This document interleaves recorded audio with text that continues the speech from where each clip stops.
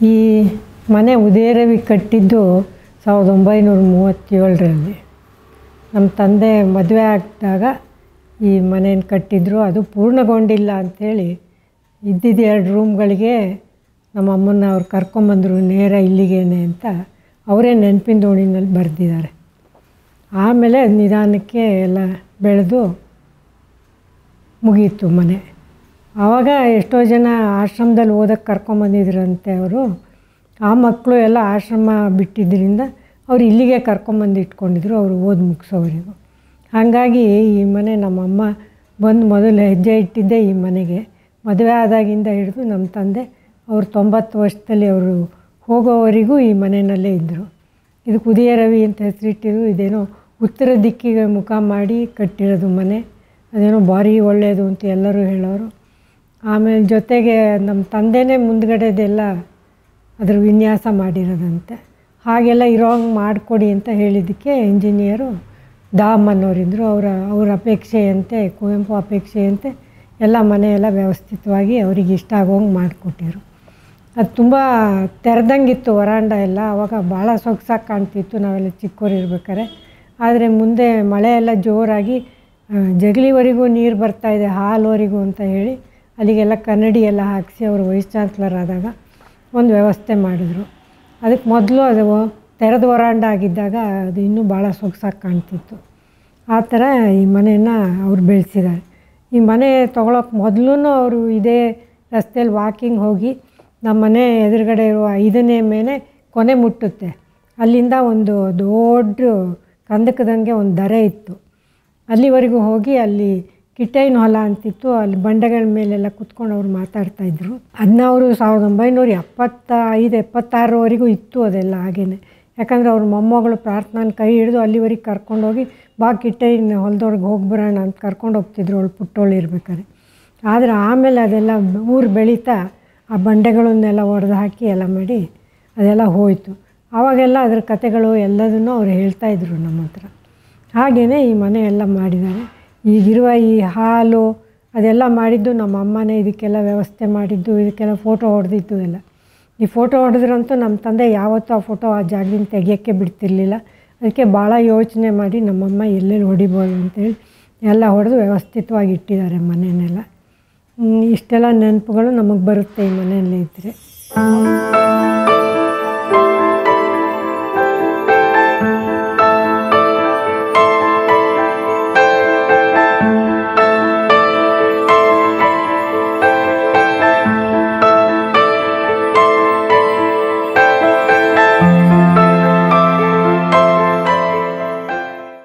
ಅವರು ಈ ಮನೇನ ಬಿಟ್ಟು ಆಮೇಲೆ ಎಲ್ಲೋ ಆಚೆಗೆ ಹೋಗಲಿಲ್ಲ. ನಮ್ಮ ತಾಯಿ ಇರೋವರೆಗೆ ಅವ್ರು ಕರ್ಕೊಂಡು ಹೋಗ್ತಿದ್ರು ಅಲ್ಲಿ ಇಲ್ಲಿ ಹೋಗಿ ಬರೋಕ್ಕೆ, ಅಥವಾ ಅವ್ರ ತಮ್ಮನ ಮನೆ ಶಿವಮೊಗ್ಗದಲ್ಲಿತ್ತು ಅಲ್ಲಿ ಕರ್ಕೊಂಡು ಹೋಗ್ತಿದ್ರು.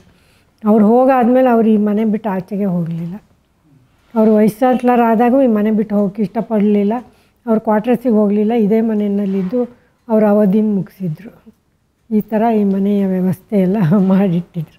ಸಾಹಿತ್ಯ ಕೃತಿಗಳು, ನೆನಪಿನ ದೋಣಿ, ಮಲೆಗಳಲ್ಲಿ ಮದುಮಗಳು, ಇದೆಲ್ಲ ಇದೇ ಮನೆಯಲ್ಲೇ ಅವ್ರು ಬರೆದಿರೋದು. ಅದಕ್ಕೆ ಮುಂಚೆ ಅವ್ರು ರಾಮಾಯಣ ದರ್ಶನಂ ಬರಿಬೇಕಾದ್ರೂ ಇಲ್ಲೇ ಇದ್ದರು. ಅದರಿಂದ ರಾಮಾಯಣ ದರ್ಶನಮು ಇದು ತುಂಬ ಈ ಮನೆಯಲ್ಲೇ ಬರೆದಿರೋದು. ಕೆಲವು ಸಾರಿ ಅವ್ರಿಗೆ ಬೆಂಗಳೂರಿಗೆ ವರ್ಗ ಆದಾಗ ಮಾತ್ರ ಬೆಂಗಳೂರಿಗೆ ಹೋಗಿ ಅದನ್ನು ಬರೆದಿರೋದು ಕೆಲವು ಕಡೆ ಅವರು ಗುರ್ತು ಹಾಕಿರೋದ್ರಲ್ಲಿದೆ. ಅದು ಬಿಟ್ಟರೆ ಈ ಮನೆಯಲ್ಲೇ ಅವರು ಕೊನೆಯಲ್ಲಿ ಮುಗಿಸಿರೋದು, ಬರೆದಿರೋದು ಎಲ್ಲ ಆಗಿದೆ ಈ ಮನೆಯಲ್ಲಿ. ಅವ್ರಿಗೆ ಅದೇ ಇದು ಭಾಳ ಶಾಂತವಾದ ವಾತಾವರಣದಲ್ಲಿ ಇದೆ ಅಂತ ಅವ್ರಿಗೆ ಭಾರಿ ಸಂತೋಷ ಇತ್ತು.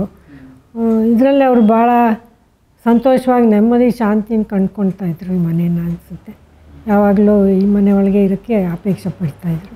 ನಾವು ಮಕ್ಕಳು 4 ಜನನೂ ಇಲ್ಲೇ ಬೆಳೆದಿದ್ದು. ನಾನು ಹುಟ್ಟಿದಾಗಲಿಂದ ಈ ಮನೆಯೇ, ನಾನು ಹುಟ್ಟಿದ ಮೇಲೆ ಅವ್ರಿಗೆ ವರ್ಗ ಆಗಲಿಲ್ಲ. ಅದರಿಂದ ಈ ಮನೆಯಲ್ಲೇ ಇದ್ದೀನಿ, ಇವತ್ತಿಗೂ ಇದ್ದೀನಿ. ತಂದೆಯವ್ರ ಜೊತೆನೇ ಇದ್ದೆ ಕೊನೆಗೂ. ಹಾಗಾಯಿತು ಇಲ್ಲಿ. ಬೇರೆ ನಮ್ಮ ಅಣ್ಣಂದರು ಅಕ್ಕಂದರು ಎಲ್ಲರೂ ಇಲ್ಲೇ ಬೆಳೆದವರು, ಎಲ್ಲ ಮಾಡಿದವರು. ಹುಟ್ಟಿದ್ದೆಲ್ಲ ಅಜ್ಜಿ ಮನೆ ಆದರೂ ಅವ್ರು ಬೆಳೆದಿದ್ದೆಲ್ಲ ಇಲ್ಲೇ. ಹಾಗೆಯೇ ಮೊಮ್ಮಕ್ಕಳು ಎಲ್ಲರೂ ಅನೇಕ ಜನರು ಇಲ್ಲೇ ಹುಟ್ಟಿದ್ದಾರೆ. 3 ಜನ ಮೊಮ್ಮಕ್ಕಳು ಇಲ್ಲೇ ಹುಟ್ಟಿರೋದು. ಇಲ್ಲೇ ಅವರು ಎಲ್ಲ ದೊಡ್ಡವರಾಗಿ ಬೆಳೆದಿದ್ದು. ಹಾಗಾಗಿ ಈ ಮನೆ ಎಲ್ಲರಿಗೂ ಭಾಳ ಪ್ರಿಯವಾದ ಮನೆ ಆಗಿಬಿಟ್ಟಿತ್ತು. ಇಲ್ಲ ವಿಶೇಷ ಶೈಲಿ ಇಲ್ಲ, ಇವ್ರದ್ದೇ ಏನೋ ಮುಂದ್ಗಡೆ ಹಿಂಗೆ ಇರಬೇಕು ಅಂತೇನೋ ಎಲ್ಲ ಹೇಳಿದ್ರಂತೆ. ಹಾಗಾಗಿ ಅವರು ಅದೇ ಥರ ರಚನೆ ಬರೋಂಗೆ ಮೇಲ್ಗಡೆ ಡಿಸೈನ್ ಎಲ್ಲ ಮಾಡಿದ್ರು ಅನಿಸುತ್ತೆ. ತುಂಬ ಚೆನ್ನಾಗಿ ಕಾಣ್ತದೆ ಅಂತ ಎಲ್ಲರೂ ನೋಡಿದವರು ಅಂತಾರೆ.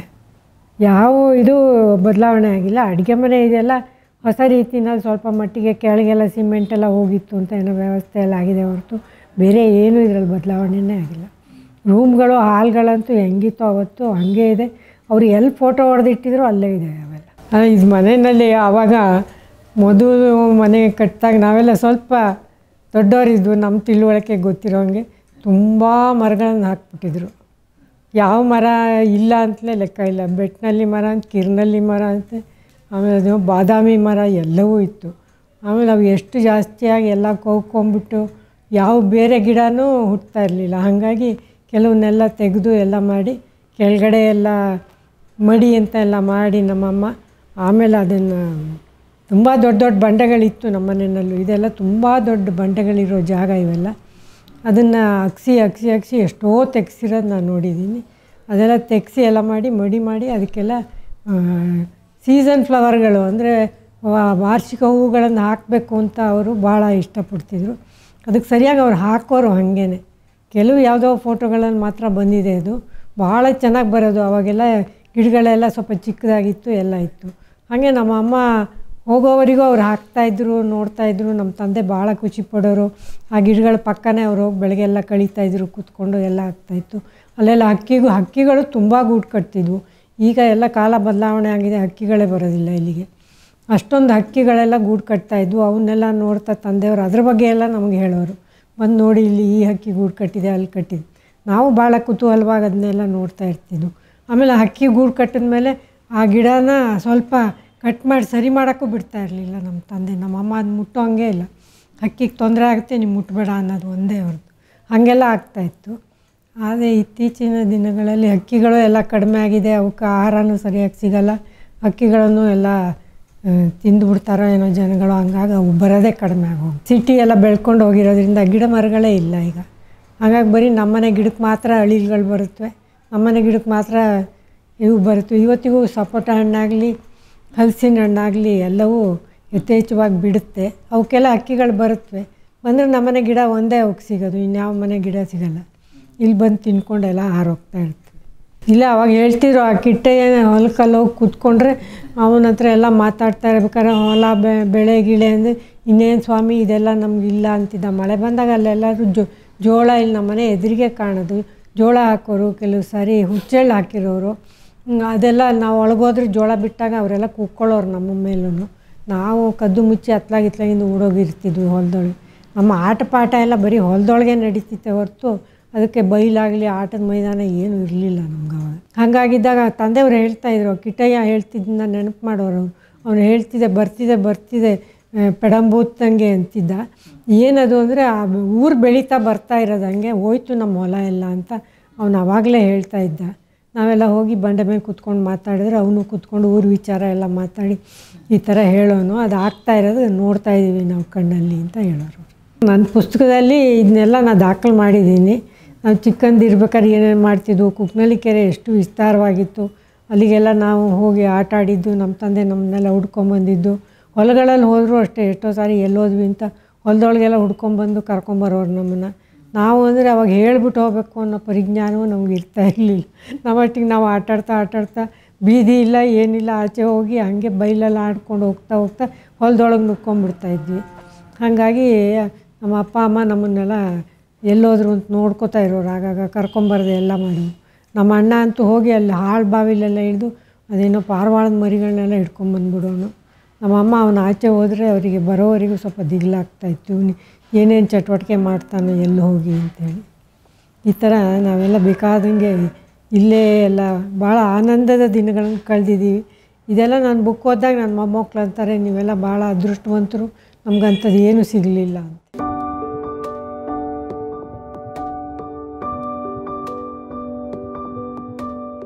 ಇಲ್ಲೊಂದು ಸೋಫಾ ಇಟ್ಕೊಂಡಿದ್ರು ಅವರು. ಅವ್ರಿಗೆ ಸೋಫಾ ಸೆಟ್ ಒಂದು ತೊಗೊಬೇಕು ಅಂತಲೂ ಭಾಳ ಆಸೆ ಇತ್ತು. ಒಂದು ಸೋಫಾ ಅವ್ರ ಹತ್ರ ಇತ್ತು. ಅದು ಯಾರು ಮಾಡಿಕೊಟ್ಟಿದ್ದು ಅಂದರೆ ವಿ ವೆಂಕಟಪ್ಪನವ್ರು ಡಿಸೈನ್ ಹೇಳಿದ್ದು. ಅದನ್ನೊಬ್ಬ ಬಡಗಿನೂ ಅವರೇ ಕಳಿಸಿದ್ರು, ನಿಮಗೆ ಸೋಫಾ ಇಲ್ಲ ಅಂಥೇಳಿ. ಆವಾಗ ಆ ಬಡಗಿನ ಕರೆಸಿ ಇವರು ಅವ್ರು ಹೇಳಿದ ಡಿಸೈನಲ್ಲಿ ಸೋಫಾ ಮಾಡಿಸಿದ್ರು ಅಂತ ಅವ್ರು ಹೇಳ್ತಾಯಿದ್ರು ಯಾವಾಗಲೂ. ಅದು ಭಾಳ ವರ್ಷಗಳು ಗಟ್ಟಿಯಾಗೇ ಇತ್ತು. ಅಮ್ಮನೂ ಅದಕ್ಕೆ ಒಳ್ಳೆ ಚಂದದ ಒಂದು ಕವರೆಲ್ಲ ಮಾಡಿ ಹಾಕೋರು. ಹಾಕಿದ್ರೆ ಅದು ಚೆನ್ನಾಗಿರೋದು. ಆ ಸೋಫಾ ಕತೆನೂ ಸುಮಾರು ನಡೆಯೋದು. ಒಂದೊಂದು ಸರಿ ಇದು ಓಪನ್ ವರಾಂಡ ತೆರೆದಂಗೆ ಇರ್ಬೇಕಾರೆ ಹಾವರಾಣಿ ಮರಿಗಳೆಲ್ಲ ಒಳಗೆ ಬಂದುಬಿಡೋವು. ಹಾವರಾಣಿ ಮರಿ ಬಂದುಬಿಟ್ಟು ಒಂದು ದಿವಸ ಅವ್ರು ಸೋಫಾ ಅಡಿ ಸೇರ್ಕೊಂಡ್ಬಿಟ್ಟಿತ್ತು. ಅವರು ಅದೇನದು ಏನೋ ಗುಳುಗುಳು ಅಂತಿದೆ ಅಂಥೇಳಿ ಸುಮಾರು ಹೊತ್ತಾದಮೇಲೆ ಎದ್ದು ನೋಡಿದ್ರೆ ಹಾವರಾಣಿ ಮರಿ ಸ್ವಲ್ಪ ಪಚ್ಚಿನೇ ಆಗೋಗ್ಬಿಟ್ಟಿತ್ತು. ಅವ್ರು ಕೂತ್ಕೊಂಡಿದ್ದು ಅಂಥವೆಲ್ಲ ನಡೀತಾಯಿತ್ತು ಆ ಸಮಯದಲ್ಲಿ. ಅವಾಗ ಅಯ್ಯೋ ಈ ಥರ ಮೇಲ್ಗಡೆ ನೀವು ಕವರು ದೊಡ್ಡಕ್ಕೆ ಮಾಡಿ ಹಾಕ್ಬೇಡ, ಅದ್ರ ಅಡಿಯೆಲ್ಲ ಸೇರ್ಕೋತಾ ಇದೆ ಹಾವರಾಣಿ ಬಂದು ಅಂತೆಲ್ಲ ಅನ್ನೋರು. ಹಾಗೇ ಆ ಸೋಫಾ ಮೇಲೆಲ್ಲ ಈ ಮಕ್ಕಳೆಲ್ಲ ಕುಂದು ಆಟ ಆಡೋದಕ್ಕೆ ಬಿಡ್ತಿರ್ಲಿಲ್ಲ. ಈ ನಾಯಿಗಳು ಕೆಲವು ಸಾರಿ ಸಣ್ಣ ಸಣ್ಣ ನಾಯಿಗಳಿದ್ರು, ಅವು ಬಂದು ಆ ಸೋಫಾ ಹತ್ಕೊಂಡು ಹೊರಗಡೆ ನೋಡ್ಕೊಂಡು ಬೊಗಳ್ತಾ ಇರೋರು.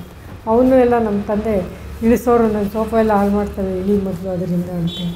ಹಾಗೆ ಇವೆರಡು ಬೀರು ತಂದು ಇಟ್ಕೊಂಡ್ರು. ಅವ್ರ ಪುಸ್ತಕ ಜಾಸ್ತಿ ಆದಂಗೂ ಶೇಖರಣೆ ಮಾಡೋಕ್ಕೆ ಅಂತ ಬೀರುಗಳನ್ನು 2 ಗಾಡ್ರೇಜ್ ಬೀರು ತಂದಿಟ್ಟರು. ಗಾಡ್ರೇಜ್ ಬೀರು ಖಾಲಿ ಬೀರು ತಂದಿಟ್ಟಿದ್ದು. ಅವನೇನು ತಿಳ್ಕೊಂಡೋ ಗೊತ್ತಿಲ್ಲ, ರಾತ್ರಿ ಬಂದು ಕಷ್ಟಪಟ್ಟು ಆ ಬಾಗಿಲನ್ನೆಲ್ಲ ಒಡೆದು ಆ ಬೀರನ್ನೆಲ್ಲ ಓಪನ್ ಮಾಡಿ ನೋಡಿದ್ದಾನೆ. ಅದು ಖಾಲಿ ಗಾಡ್ರೇಜ್ ಬೀರು ಇಟ್ಟಿದ್ದದು. ಏನಾದ್ರೊಳಗೆ ಇದೆ ಅಂತ ತಿಳ್ಕೊಂಡೋ ಏನೋ ಗೊತ್ತಿಲ್ಲ. ಅವತ್ತು ಮಳೆ ಬೇರೆ ಬರ್ತಿತ್ತು ರಾತ್ರಿ, ಅಂಥದ್ರಲ್ಲೂ ಬಂದು ಬಾಗಿಲೆಲ್ಲ ಹೇಗೇಗೋ ಮಾಡಿ ತೆಗ್ದಿದ್ದಾನೆ. ಆ ಬಾಗಿಲು ಏನೂ ಹಾಕಿರಲಿಲ್ಲ, ಬರೀ ಒಂದು ಹಿಂಗೆ ಮೇಲ್ಗಡೆ ದೂಕೋ ಒಂದು ಕೊಕ್ಕೆ ಇತ್ತು, ಅದನ್ನು ಹೊರಗಡೆಯಿಂದನೇ ಯಾರು ಬೇಕಾದ್ರೆ ತೆಗಿಬೋದು. ಅವನಿಗೆ ಗೊತ್ತಿಲ್ಲದೆ ಅದನ್ನೆಲ್ಲ ಮೀಟಿ ಡೊಂಗಿಸಿ ಎಲ್ಲ ಮಾಡಿ ಏನೇನೋ ಮಾಡಿ ಆ ಬಾಗಿಲು ತೆಕ್ಕೊಂಡು ಬಂದು ನೋಡಿದ್ದೆ. ಬೆಳಗ್ಗೆ ಅದು ನೋಡಿ ನಕ್ಕೊಂಡ್ರು ನಮ್ಮ ತಂದೆ. ಯಾವನೋ ಕಳ್ಳ ಬಂದುಬಿಟ್ಟು ಮಳೆಗೆ ನಿಲ್ಲಕ್ಕೆ ಬಂದೊಂದು ಬಾಗಿಲು ಹೊಡೆದಿದ್ದಾನೋ ಅಥವಾ ಗಾರೇಜ್ ಬೀರಿದೆ ಅಂತ ಬಂದೋ ಗೊತ್ತಿಲ್ಲ ಏನು ಅಂತ ಹೇಳಿ ನಗ್ತಾಯಿದ್ರು.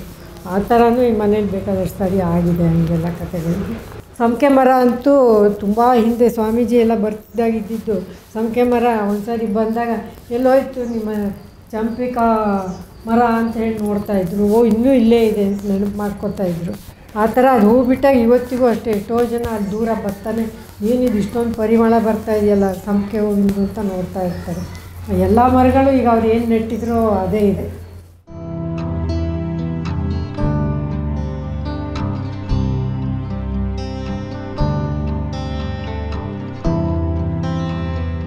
ಎಲ್ಲ ಮರಗಳು ಕುಳಕ್ಕೋರು ನಮ್ಮ ಅಮ್ಮನ ಎತ್ಕೊಂಡಿರೋದು. ಈ ಸಪೋಟ ಗಿಡನೂ ಅಷ್ಟೇ, ಇದೇನೋ ಹಳೇ ಥರದ್ದು ಉದ್ದುದ್ದ ಹಣ್ಣು ಬಿಡೋದಿದು. ಇವುಗಳಿಗೂ ಅಷ್ಟೇ ಹಣ್ಣಾದಾಗ ಗಿಳಿ ಹಿಂಡು ಬಂದು ಕೂತ್ಕೋತಾ ಇರುತ್ತೆ. ಅವಾಗ ನಮ್ಮ ತಂದೆ ಒಂದು ಸಾರಿ ಹೇಳಿದರು, ನಾನು ವಾಕಿಂಗ್ ಹೋಗೋದು ವಯಸ್ಸಾಗಿ ಹೋಗೋಕ್ಕಾಗ್ತಾಯಿಲ್ಲ, ಗಂಗೋತ್ರಿಗೆ ಹೋಗಿ ಗಿಳಿ ನೋಡ್ತಾ ಇದ್ದೆ ಅಂಥೇಳಿ ನಮ್ಮನೆ ಮರಕ್ಕೆ ಬಂದುಬಿಟ್ಟಿವೆ ಈ ಗಿಳಿಗಳೆಲ್ಲ ಇವತ್ತು ನಾನು ನೋಡಲಿ ಅಂತ ಹೇಳಿ ಹೇಳಿದ್ದಾರೆ ಅವರು. ಒಂದು ಸಾರಿ ಇದು ತುಂಬ ಬಂದು ಕೂತಿತ್ತು. ಹಾಗೆ ಇಲ್ಲೊಂದು ಪನ್ನೇರಳೆ ಮರ ಇತ್ತು, ಅದರದ್ದೇನೋ ಆಗಿಬಿಟ್ಟು ಗೆದ್ಲು ಹೊಡೆದು ಹೋಗ್ಬಿಟ್ಟು. ಈ ಸಂಪಿಗೆ ಮರನೂ ನಮ್ಮ ಅಮ್ಮನೇ ತಂದು ನೆಟ್ಟಿರೋದು. ಇದಕ್ಕೆ ಚೈನಾ ಸಂಪಿಗೆ ಅಂತ ಹೇಳ್ತಾರೆ. ಇದು ತುಂಬ ಪರಿಮಳ ಇರುತ್ತೆ. ಹಾಗೆ ಅಲ್ಲಿ ಹಲಸಿನ ಗಿಡ ನೆಟ್ಕೊಂಡಿದ್ದಾರೆ ಅವರು. ಆ ಹಲಸಿನ ಗಿಡ ಯಾವಾಗಲೂ ಕಾಯಿ ತುಂಬ ಇವತ್ತವರೆಗೂ ಬಿಡ್ತಾಯಿತ್ತು. ಈಗೀಗ ಸ್ವಲ್ಪ ಕಡಿಮೆ ಆಗಿದೆ ಅದು ಬಿಡೋದು. ಆದರೂ ಇವತ್ತಿನವರೆಗೂ ಅದು ಹಾಗೇ ಹಲಸಿನ ಹಣ್ಣು ಬಿಡ್ತಾನೇ ಇದೆ. ಇದು ಇವಾಗಲೇ ಬಂದಿದೆ ಸಣ್ಣ ಎಲ್ಲ ಕಾಯಿಗಳು, ಬುಡದಿಂದನೇ ಶುರುವಾಗುತ್ತೆ. ಇದಕ್ಕೂ ಸ್ವಲ್ಪ ಎಲ್ಲ ಗೆದ್ಲತ್ಬಿಟ್ಟು ಏನೋ ತೊಂದರೆ ಆಗಿದೆ ಇದಕ್ಕೂ. ಅದಕ್ಕೆ ಆ ಪ್ರಮಾಣದ ಕಾಯಿ ಈಗ ಹೋದ ವರ್ಷದಿಂದ ಕಡಿಮೆ ಆಗೋಗ್ಬಿಟ್ಟಿದೆ. ಆದರೂ ಈ ಸಾರಿ ಸುಮಾರು ಕಾಯಿಗಳು ಬಂದಿವೆ. ಇದು ನಮ್ಮಮ್ಮ ನೆಟ್ಟೋಗಿದ್ದೆ.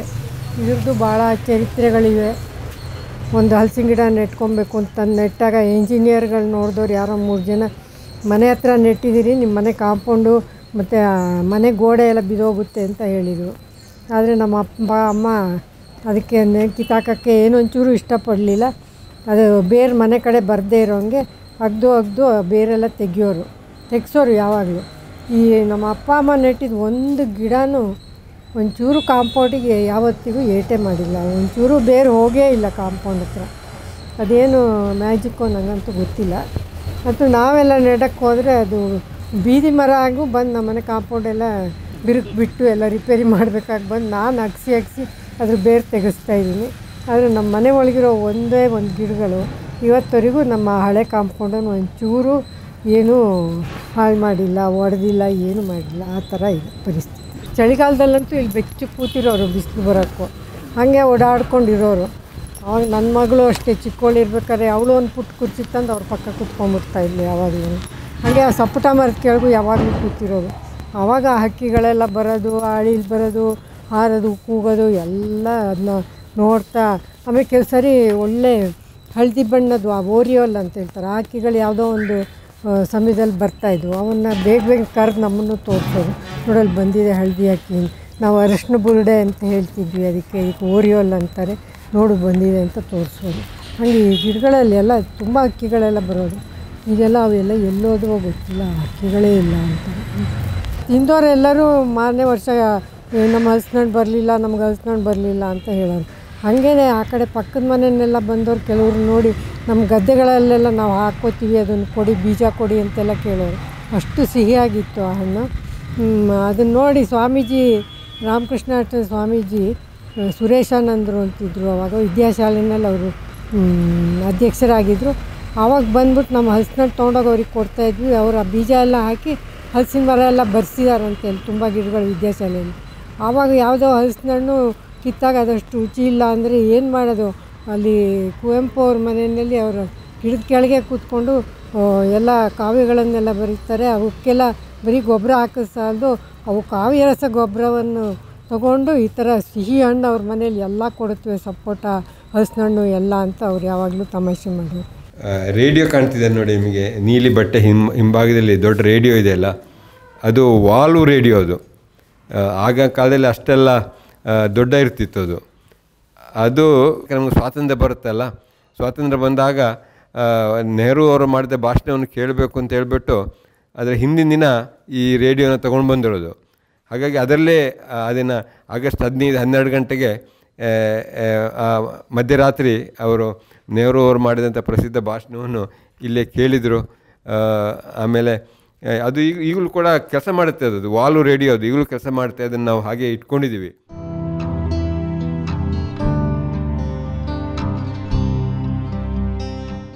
ಇದು ಕುವೆಂಪು ಅವರು ತಮ್ಮ ಸಾಹಿತ್ಯದ ಕೃಷಿ ಮಾಡ್ತಾಯಿದ್ದಂಥ ಕೋಣೆ.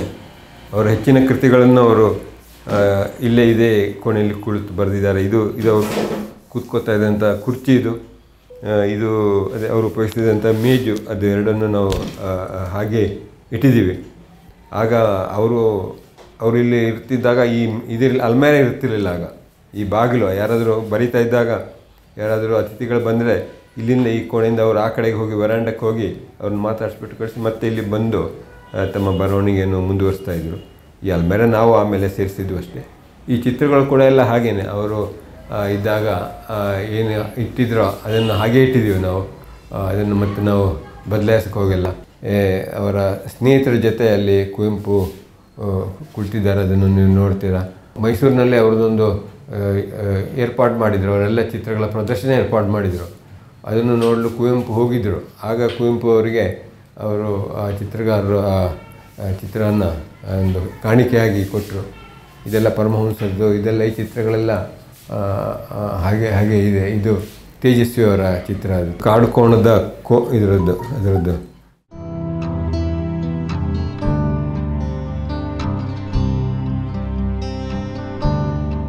ಕುವೆಂಪು ಅವರು ಹುಟ್ಟಿದ್ದು ಕುಪ್ಪಳ್ಳಿಯಲ್ಲಿ.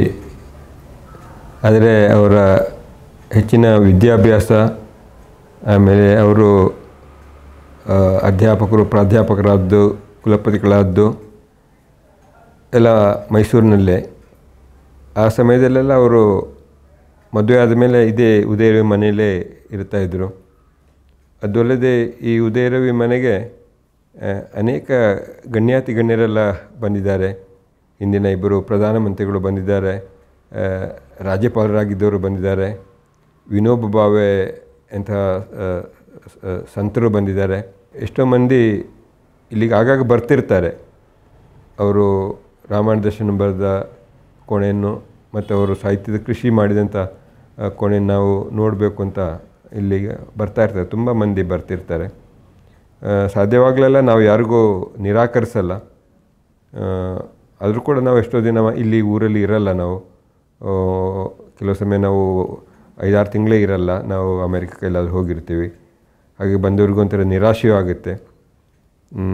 ನಾವೆಲ್ಲ ಅಲ್ಲಿ ಇಂಗ್ಲೆಂಡ್ಗೆಲ್ಲ ಹೋಗಿದ್ದಾಗ ಶೇಕ್ಸ್ಪಿಯರ್ ಮ್ಯೂಸಿಯಮ್ ಎಲ್ಲ ನೋಡಿದ್ದೀವಿ, ವರ್ಡ್ಸ್ವರ್ತ್ ಮ್ಯೂಸಿಯಮ್ ಕೂಡ ನೋಡಿದ್ದೀವಿ. ಅದನ್ನೆಲ್ಲ ನೋಡಿದ ಮೇಲೆ ಅದೇ ರೀತಿ ಇಲ್ಲಿ ಕುವೆಂಪು ಅವರ ಮ್ಯೂಸಿಯಂ ಕೂಡ ಆದರೆ ಸಾಹಿತ್ಯ ಪ್ರೇಮಿಗಳಿಗೆ ಮತ್ತು ಕುವೆಂಪು ಅಭಿಮಾನಿಗಳಿಗೆಲ್ಲ ಅದರಿಂದ ಸಂತೋಷ ಆಗುತ್ತೆ ಅಂತ ನಾವೆಲ್ಲ ಮಾತಾಡ್ಕೊಳ್ತಿದ್ವಿ.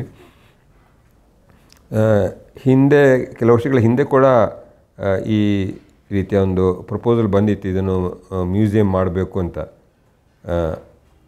ಆಮೇಲೆ ಇತ್ತೀಚೆಗೆ ಕೂಡ ಒಬ್ಬರು ಸರ್ಕಾರದೊಬ್ಬರು ಅಧಿಕಾರಿಗಳು ಬಂದು ಆ ಥರ ಮಾಡಬೇಕು, ಇದನ್ನು ಮ್ಯೂಸಿಯಂ ಮಾಡಿದರೆ ಉಳಿತಲ್ವೇ ಅಂತೆಲ್ಲ ಕೇಳಿದರು ನಮ್ಮನ್ನು. ಮ್ಯೂಸಿಯಂ ಮಾಡೋದು ಒಂದು ರೀತಿಯಲ್ಲಿ ತುಂಬ ಒಳ್ಳೆಯದಿದೆ. ಯಾಕಂದರೆ ಈಗ ಅಲ್ಲಿ ಕುವೆಂಪು ಪ್ರತಿಷ್ಠಾನ ಕುಪ್ಪಳ್ಳಿಯಲ್ಲಿ ಆದಮೇಲೆ ಅಲ್ಲಿ ತುಂಬ ಜನ ಅದನ್ನು ನೋಡಲು ಬರ್ತಾರೆ. ಭಾನುವಾರ ಎಲ್ಲ 2-3 ಬಸ್ಗಳಲ್ಲೇ ಜನ ಬರ್ತಾರೆ, ಶಾಲೆ ಮಕ್ಕಳೆಲ್ಲ ಬರ್ತಾರೆ ಅಂತ ಹೇಳ್ತಿರ್ತಾರೆ. ನಾವು ನೋಡಿದ್ದೀವಿ, ಅಲ್ಲಿ ಹೋದಾಗೆಲ್ಲ ನೋಡಿದ್ದೀವಿ. ಅದೇ ರೀತಿ ಇಲ್ಲಿಗೆ ಮೈಸೂರಿಗೆ ಬರುವವರ ಸಂಖ್ಯೆ ಅದಕ್ಕಿಂತಲೂ ಹೆಚ್ಚಿರುತ್ತೆ ಇದು. ಯಾಕಂದರೆ ಮೈಸೂರಿಗೆ ತುಂಬ ಜನ ಬರ್ತಿರ್ತಾರೆ, ಪ್ರತಿ ವರ್ಷ ಇಡೀ ಬರ್ತಿರ್ತಾರೆ. ಅವರು ಬಂದವರಲ್ಲಿ ಅನೇಕ ಮಂದಿ ಕುವೆಂಪು ಅವರ ಕೃತಿಗಳನ್ನೆಲ್ಲ ಓದಿರ್ತಾರೆ. ಹಾಗಾಗಿ ಈ ಕುವೆಂಪು ಮ್ಯೂಸಿಯಂ ಅಂತ ಒಂದು ಇದೆ ಅಂತ ಗೊತ್ತಾದರೆ ಆಗ ಎಲ್ಲರೂ ಕೂಡ ಇಲ್ಲಿಗೆ ಬರುವವರು ಇದನ್ನು ಇಟ್ಕೊಂಡಿರ್ತಾರೆ, ಕುವೆಂಪು ಮನೆಗೆ ಹೋಗಿ ನೋಡಿ ಬರಬೇಕು ಅಂತೆಲ್ಲ ಇರ್ತಾರೆ. ಹಾಗಾಗಿ ಇದನ್ನು ಆ ಥರ ಒಂದು ಮ್ಯೂಸಿಯಂ ಮಾಡಿದರೆ ಎಲ್ಲ ಮುಂದೆ ಜನಗಳಿಗೆ ಒಳಿತಾಗುತ್ತೆ ಅಂತ. ಅದನ್ನು ಮಾಡಬೇಕು ಅಂತಾರೆ. ಅದಕ್ಕೆ ನಾವು ಸ್ವಲ್ಪ ಕೆಲವು ವಿಷಯದಲ್ಲ ನಾವು ಮಾತಾಡ್ಕೊಂಡಿದ್ವಿ, ಮನೆಯವರೇನೆ ನಮ್ಮ ಮೊಮ್ಮಕ್ಕಳ ಜೊತೆ ಸ್ವಲ್ಪ ಮಾತಾಡ್ಕೊಂಡ್ವಿ. ಅದನ್ನು ಈಗ ನಾವು ಸರ್ಕಾರಕ್ಕೆ ಬಿಟ್ಟುಕೊಡೋ ಹಾಗಿದ್ದರೆ ಅದರ ಮುಖ್ಯ ಭಾಗಗಳನ್ನೆಲ್ಲ ನಾವು ಸರ್ಕಾರಕ್ಕೆ ಬಿಟ್ಟುಕೊಡ್ತೀವಿ. ಯಾವುದೋ ಒಂದು ಭಾಗ ಅದೆಲ್ಲ ಹಾಗೆ ಇಟ್ಕೊಂಡ್ಬಿಟ್ಟು, ಗ್ಯಾರೇಜ್ ಎಲ್ಲ ಇದೆ ಅಂಥ ಭಾಗವನ್ನು ನಾವು ಇಟ್ಕೊಂಡ್ಬಿಟ್ಟು ಅಲ್ಲಿ ಒಂದು ಸಣ್ಣ ಕಟ್ಟಡವನ್ನು ಕಟ್ಕೊಂಡು ಇದಕ್ಕೆ ತಾಗಿಕೊಂಡೇ ಅದೇ ಕುವೆಂಪು ಕುಟುಂಬಕ್ಕೆ ಸಂಬಂಧಪಟ್ಟವರು ಯಾರಾದರೂ ಅಲ್ಲಿ ಇರೋ ಥರ ಆದರೆ ಅದು ತುಂಬ ಚೆನ್ನಾಗಿರುತ್ತೆ ಅಂತ ಎಷ್ಟೋ ಮಂದಿ ಹೇಳ್ತಾರೆ. ಹಾಗಾಗಿ ಹೆಚ್ಚಿನ ಭಾಗವನ್ನು ಕೊಟ್ಟು ನಾವು ಒಂದು ಭಾಗವನ್ನು ಹಾಗೆ ಉಳಿಸ್ಕೊಂಡು ಅಲ್ಲಿ ಹೊಸದಾಗಿ ಒಂದು ಕಟ್ಟಡ ಕಟ್ಟಿ, ಆಮೇಲೆ ಕುವೆಂಪು ಅವರ ಕೃತಿಗಳನ್ನೆಲ್ಲ ಪ್ರಕಟ ಮಾಡ್ತಾನೆ ಇರಬೇಕಲ್ಲ, ಅದರ ಪುಸ್ತಕಗಳನ್ನೆಲ್ಲ ಇಡಬೇಕು. ಈಗ ನಾವು ಈ ಮನೆಯಲ್ಲೇ ಇಡ್ತಾ ಇರ್ತೀವಿ ಕುವೆಂಪು ಅವರ ಪುಸ್ತಕಗಳನ್ನೆಲ್ಲ. ಮುಂದೆ ಆ ಥರ ಒಂದು ಹೊಸದಾಗಿ ಈ ಮನೆ ಪಕ್ಕದಲ್ಲೇ ಒಂದು ಕಟ್ಸ್ಕೊಂಡ್ರೆ ಅಲ್ಲಿ ಕುವೆಂಪು ಅವರ ಎಲ್ಲ ಕೃತಿಗಳನ್ನು ಕೂಡ ಅಲ್ಲಿ ಇಟ್ಕೊಳ್ಬೋದು. ಅದಲ್ಲದೆ ಒಂದು ರೀತಿ ಆ ಥರ ಮುಂದೆ ಆ ಥರ ಒಂದು ಇದನ್ನು ಕೂಡ ಒಂದು ಉದಯರವಿ ಪ್ರತಿಷ್ಠಾನ ಅಂತ ಏನಾದರೂ ಮಾಡಿದಾಗ ಅದರಲ್ಲಿ ಕುವೆಂಪು ಕುಟುಂಬಕ್ಕೆ ಸೇರಿದವರು ಈಗ ಯಾರಿದ್ದಾರೆ, ಈಗ ಮಗ ಇರ್ಬೋದು, ಮುಂದೆ ಮೊಮ್ಮಕ್ಕಳು ಇರ್ತಾರೆ, ಮರಿಮಕ್ಕಳೆಲ್ಲ ಇರ್ತಾರಲ್ಲ, ಅವ್ರಲ್ಲಿ ಯಾರಾದರೂ ಒಂದು ಇಬ್ಬರಾದರೂ ಅದರಲ್ಲಿ ಆ ಒಂದು ಕಮಿಟಿಯಲ್ಲಿ ಇದ್ದರೆ ಚೆನ್ನಾಗಿರುತ್ತೆ. ಅದರಲ್ಲಿ ಅವರ ಕುಟುಂಬದ ಯಾರೋ ಒಬ್ಬರು ಇಲ್ಲಿಯೂ ಮೈಸೂರಲ್ಲೂ ಇರೋ ಥರ ಈ ಮನೆ ಪಕ್ಕದಲ್ಲಿ ಇದ್ದರೆ ಅದನ್ನೆಲ್ಲ ನೋಡಿಕೊಳ್ಳಲು ಕೂಡ ಅನುಕೂಲ ಆಗುತ್ತೆ. ಹಾಗಾಗಿ ನಾವು ಇದನ್ನು ಆ ಥರ ಕೊಟ್ಟರೆ ಆ ರೀತಿ ಎಲ್ಲ ಸಾರ್ವಜನಿಕರು ಉಪಯೋಗ ಆಗುತ್ತೆ ಅನ್ನೋ ಒಂದು ದೃಷ್ಟಿಯಿಂದ ಮಾತ್ರ ಆ ಥರ ನಾವು ಕೊಡೋಕ್ಕೆ ಇಷ್ಟಪಡ್ತೀವಿ. ಇಲ್ಲದಿದ್ದರೆ ಇದನ್ನು ನಾವು ಕೊಡಬೇಕು ಅಂತ ನಮಗೇನಿದಿಲ್ಲ. ಅದರಿಂದಾಗಿ ಜನರಿಗೆಲ್ಲ ಒಳ್ಳೆಯದಾಗಲಿ, ಹೆಚ್ಚು ಜನ ಇದನ್ನೆಲ್ಲ ನೋಡಲಿ, ಇದರಿಂದ ಕುವೆಂಪು ಅವರ ಮಾತುಗಳನ್ನೆಲ್ಲ ಪ್ರಭಾವಿತರಾಗಲಿ. ಈ ಥರ ಬಂದು ಹೋದಾಗೆಲ್ಲ ಅವರೊಂಥರ ಯಾರು ನೋಡ್ತಾರೆ, ಮಕ್ಕಳು ಬರುವವರೆಲ್ಲ, ಯುವ ಜನರೆಲ್ಲ ಅವರ ಮಾನಸಿಕವಾಗಿ ಅವರು ಎತ್ತರಕ್ಕೆ ಏರಲಿ ಎಂಬ ಒಂದು ಭಾವದಿಂದ ಆ ಥರ ಇಲ್ಲಿಯ ಒಂದು ಉದಯರವಿ ಪ್ರತಿಷ್ಠಾನ ಅಂತ ಆ ರೀತಿ ಒಂದು ಹೊಸ ರೀತಿ ಮಾಡಲು ಸರ್ಕಾರ ಮುಂದೆ ಬಂದರೆ ನಾವು ಆಗ ಮಾತುಕತೆ ನಡೆಸ್ಬೋದು, ಏನೆಲ್ಲ ಮಾಡಬೇಕಾಗುತ್ತೆ, ಏನೆಲ್ಲ ಹೇಗೆ ಆಗಬೇಕಾಗುತ್ತೆ ಅನ್ನೋದನ್ನು ಮುಂದುವರಿಸೋಕ್ಕೆ ನಾವು ಸದಾ ಸಿದ್ಧರಿದ್ದೇವೆ. ಸರ್ಕಾರದ ಒಬ್ಬರು ಅಧಿಕಾರಿಗಳು ಬಂದು ಕೇಳಿದರು. ಅವರಲ್ಲಿ ಒಂದು ನಿರ್ದೇಶಕರಾಗಿದ್ದವರು ಒಂದು ಸಂಸ್ಥೆಯ ಸರ್ಕಾರಿ ಸಂಸ್ಥೆಯ ಬಂದು ನಮ್ಮನ್ನು ಕೇಳಿದರು. ನಾವು ಈಗ ನಾನು ಹೇಳಿದ್ನಲ್ಲ ಅದೇ ರೀತಿ ಈ ಥರ ಜನರಿಗೆ ಅದರಿಂದ ಉಪಯೋಗ ಆಗುತ್ತೆ, ಸಾರ್ವಜನಿಕರಿಗೆ ಉಪಯೋಗ ಆಗುತ್ತೆ ಅಂತಿದ್ದರೆ ನಾವು ಅದಕ್ಕೆ ಸಿದ್ಧರಾಗಿದ್ದೇವೆ ಅಂತ ನಾವು ಹೇಳಿದ್ದೀವಿ. ಅದರ ಕುರಿತಾಗಿ ಪತ್ರಿಕೆಗಳೆಲ್ಲ ಕೆಲವು ಎಲ್ಲ ಪ್ರಕಟಣೆಗಳೆಲ್ಲ ಬಂದಿವೆ. ಆದರೆ ಅವರು ಬಂದು ಮಾತನಾಡಿ, ಅಧಿಕಾರಿಗಳು ಬಂದು ಮಾತನಾಡಿ ಹೋದ ಮೇಲೆ ನಮಗಿನ್ನೂ ಸರ್ಕಾರದಿಂದ ಯಾವುದೇ ರೀತಿಯಂಥ ಪತ್ರ ಅಥವಾ ಇನ್ನೂ ಬೇರೆ ಅಧಿಕಾರಿಗಳು ಇನ್ನೂ ಬಂದಿಲ್ಲ. ಪ್ರಾಯಶಃ ಮುಂದೆ ಬರ್ಬೋದು ಅಂತ ಕಾಣುತ್ತೆ. ಪ್ರತಿಷ್ಠಾನ ಅಂತ ಕುಪ್ಪಳ್ಳಿಯಲ್ಲಿ ಚೆನ್ನಾಗಿ ನಡೀತಾ ಇದೆ. ಅದು ಕುಪ್ಪಳ್ಳಿ ತುಂಬ ಚೆನ್ನಾಗಿ ನಡೀತಿದೆಯಲ್ಲ, ಅದೇ ಯಾವುದು ಅಲ್ಲಿಯ ವ್ಯವಸ್ಥೆ ಯಾವ ರೀತಿ ಇದೆ ನೋಡಿ, ಬೇಕಾದ್ರೆ ಅದನ್ನು ಇನ್ನೂ ಸ್ವಲ್ಪ ಸುಧಾರಣೆ ಮಾಡಿಕೊಂಡು ಅದರಲ್ಲಿ ಒಂದಿಬ್ಬರು ಕುವೆಂಪು ಅವರ ಮೊಮ್ಮಕ್ಕಳು ಅವ್ರನ್ನೆಲ್ಲ ಸೇರಿಸ್ಕೊಂಡು ಮುಂದೆ ಅವರ ಮಕ್ಕಳು ಅವರೆಲ್ಲ ಇರ್ತಾರೆ, ಯಾರೋ ಒಂದಿಬ್ಬರು ಇರೋ ಥರ ಮಾಡಿಕೊಂಡ್ರೆ ಆಮೇಲೆ ಸರ್ಕಾರದ ಕೆಲವು ಅಧಿಕಾರಿಗಳು ಇರ್ತಾರೆ, ಅದರಲ್ಲೂ ಬೇರೆ ಈ ಥರ ಸಾಹಿತಿಗಳು ಯಾರಾದರೂ ಕೆಲವರು ಇರ್ತಾರೆ. ಆ ಥರ ಇದ್ದರೆ ಒಂಥರ ಚೆನ್ನಾಗಿ ನಡಿಬೋದು ಅಂತ ನಮಗೆ ಅನಿಸುತ್ತೆ. ಇಲಾಖೆ ಅಂತ ಆದರೆ ಒಂಥರ ಸರ್ಕಾರದ ಇನ್ನೊಂದು ಅಂಗ ಅಂತ ಆಗೋಗುತ್ತೆ. ಅದರಲ್ಲಿ ಬೇರೆ ಈಗ ಕುವೆಂಪು ಕುಟುಂಬದ ಮೊಮ್ಮಕ್ಕಳಲ್ಲೇ ಇರೋಕ್ಕಾಗಲ್ಲ, ಅದರಲ್ಲಿ ಮೊಮ್ಮಕ್ಕಳಲ್ಲೇ ಇರೋಕ್ಕಾಗಲ್ಲ. ಈ ಥರ ಮಾಡಿದರೆ ಅವರ ಸರ್ಕಾರದವರು ಇರ್ತಾರೆ, ಇಲ್ಲಿ ಕುವೆಂಪು ಕುಟುಂಬದವರು ಇರ್ತಾರೆ, ಬೇರೆ ಸಾಹಿತಿಗಳು ಇರ್ತಾರೆ. ಹಾಗಾಗಿ ಅದು ಉತ್ತಮ ಅಂತ ಎಷ್ಟೋ ಜನ ಅಭಿಪ್ರಾಯ ಪಡ್ತಾರೆ. ನಮ್ಮ ಅಭಿಪ್ರಾಯನೂ ಹಾಗೆಯೇ ಇದೆ.